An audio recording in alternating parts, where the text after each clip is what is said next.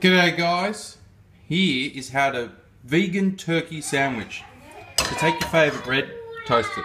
This is Glyxarai, kosher, vegan, bloody good.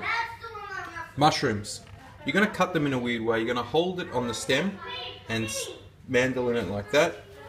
Only do that if you're a professional. I'm a professional with this, I've been doing this for ages. You're going to get these beautiful discs. This becomes your vegan turkey. Crucial ingredients, mustards of your choice. We've got a French, we've got American, it's the Allies, it's good. If we had an English, it would be even better. Tomato. I had before pickles, add lettuce, assemble in a sandwich, and just look at that cross section. Doesn't that look like, you know, the turkey you may have liked in a previous life? For me it does, the texture's there, the flavour's there. It's just fantastic. It's a bloody good sandwich. You could add a BLT onto it, you know, like beetroot, lettuce, tomato, whatever you